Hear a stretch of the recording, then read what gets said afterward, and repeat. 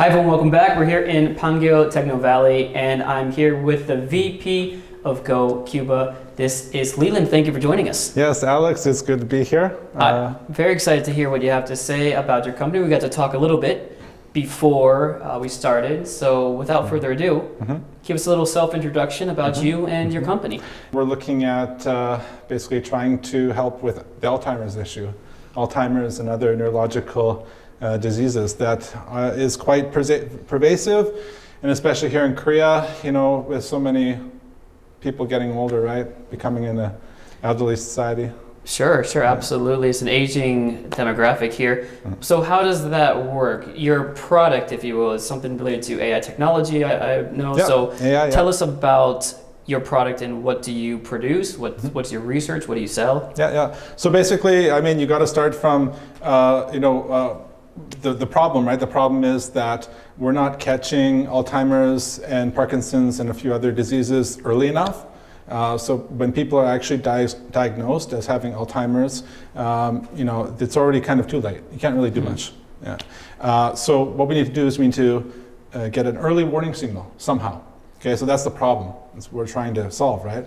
And so we were thinking, like, how are we going to do this? And is there something that our company can do to approach this problem? It turns out that the movement of your eyes is very highly correlated with the health of your neurological system, and specifically with your memory and the way that your brain's working. So that's basically a data point that we can use to detect Alzheimer's and early forms of Alzheimer's at an early enough stage to start treatment. I personally have a little bit of a personal history with Alzheimer's because my grandfather died from it. So I kind of understand a little bit what from the family side, what they go through, right? And one of the big issues with Alzheimer's is that even if the family knows that someone, especially like their father or whatnot, has some kind of issue with their memory, they don't really want to accept it in many cases. So on my side, I'm looking at this and saying, hey, we're using hard data, eye movement, that can actually give us a signal.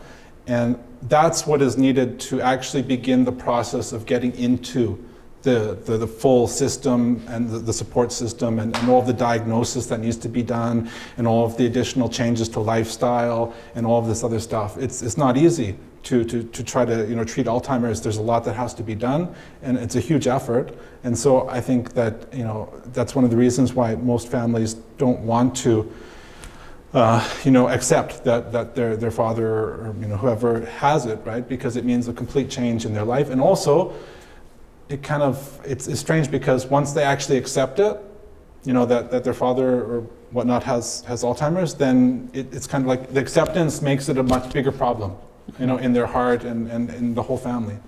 So yeah, we're getting hard data, and that data has been available in the past, but it's been very difficult or expensive to get that data, and also it's been very difficult or expensive to use it as a diagnostic tool. But these days, because of the massive improvements in AI deep learning technology, as well as access to very low cost and good eye tracking systems, now we have enough data at a cheap enough price, and we have the algorithms and the software to actually combine that together into making a signal. Yeah. And so this is a great way to kind of inform the family in advance, but then who else could receive this data, or who else could benefit from knowing about it? Is this something that the government would want to know about for support systems? Yeah, governments, they really want this sort of data. Like if we can, tell the Korean government, hey, this person has a very high likelihood of having Alzheimer's in the near future, they really want to know about that as soon as possible, because it's for the person's health themselves, and it's also for the well-being of their family. And also, as a society, Alzheimer's and other diseases like this, like neurological diseases, it's a very, very heavy burden for the entire healthcare system, because, again, as I said, in most cases, you can't just solve it. It's not like you go have surgery and you're good. It's like the rest of your life, you're going to be getting help. And it's really, really expensive. It's a very heavy burden. So if we can tell the government, hey, instead of $600,000 of healthcare costs in the future, let's approach this problem now and let's fix it now, and let's diagnose it, and let's start doing something about it. Yeah, the government really wants to know that. Insurance companies, they want to know that as well, because they're insuring people for health and life, and they want to know this as quickly as possible. So those are potential partners that we also are looking at working with. Yeah. So when it comes to diagnosing someone with Alzheimer's, is it just that simple test where you follow the dot up and down? Or is there something more to it that you guys are working on? So actually, yeah, just doing like a very simple saccades test, or just jumping pursuit test, and these very basic tests where you're just watching a dot on like a wall or something. It's totally possible. You get the data that you need from that, but it's super boring. And also seniors, they don't really like doing boring things like that if they can help it. And it's also difficult to get their attention and focus for the amount of time that's required and the amount of data that's required to actually use this as something to generate a signal. You come into let's imagine once a month, which is already quite a big burden, right? Every month. Let's say you go to a local hospital that has these devices set up for eye tracking, and then you go and you do the test about 20 minutes or so, and then, oh, you're healthy, you're fine, okay, come back next month, see you again, right? Every month coming back and forth, it's not something that they want to do, so that's why they don't do it right now, right? What we want to do is, because, as I said previously, we finally have the technology to do all of this at a lower price point and with more accessible sensors.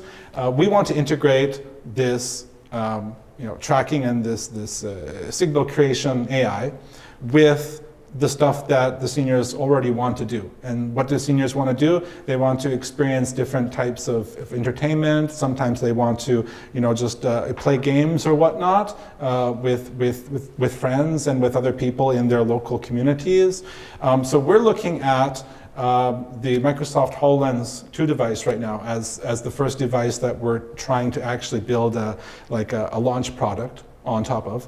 Again, our company, we're just focused on the algorithms and the AI software that is used for converting the raw data into a signal. But in order to actually have a working product, you need to have a combination of the hardware, of entertainment or content that the seniors actually want to engage in, especially interactive content, and then of course the actual stuff that we're doing, which is the processing of the data.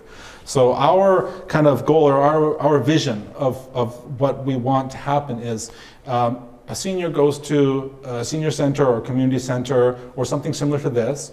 And in Korea, actually, they go quite often because it's kind of like just a place to know what's going on in the local community and to maybe just touch base with friends and this sort of thing. So they'll go there once a week or more or less often, right? We want them to go in there, and then we have this Microsoft HoloLens headset just sitting there. They can put it on, and then maybe they just try out some kind of immersive experience or whatnot. Maybe, there's like catch the fish sort of thing, and they can walk around, and maybe we have like 2 or 3 of them, doing it together, kind of like a game, and something that is approachable to them and that they actually want to do. Bingo and these sorts of things. I know in Canada, bingo is a big thing for seniors, but basically we want to give them an experience or an interactive game experience or some other experience that they want to do. But at the same time, we're getting really important data to help protect their health. So instead of going into the doctor's office and doing these red dot tests and whatnot, we're just getting the data passively while they are already getting some enjoyment and some value out of it. Yeah.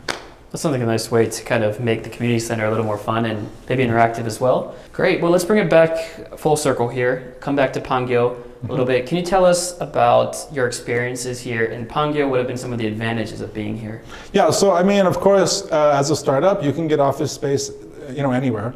Office space is the baseline is just a room where you got all your people, sit down and do your work, right? But one of the biggest reasons why we are here in Pangyo is because of, I guess, 2 things. Number one is the opportunity for networking with like-minded startups and also with a lot of important players in the startup ecosystem.